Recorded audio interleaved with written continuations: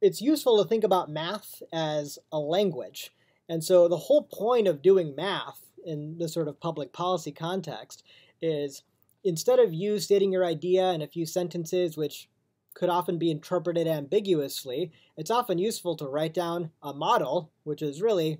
often a mathematical equation.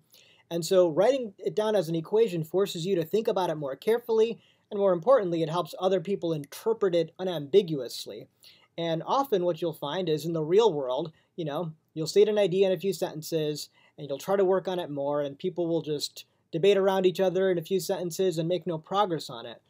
But when you translate that into an equation, it now unlocks this toolbox of all sorts of things that you can do to analyze that equation. And once you analyze that further, once you've translated it from English to math, you've now analyzed that so much deeper, so much further, and you end up with a solution, a newer take on that problem in math, which you could then learn to translate back into English, and now you have a solution that you previously didn't think of.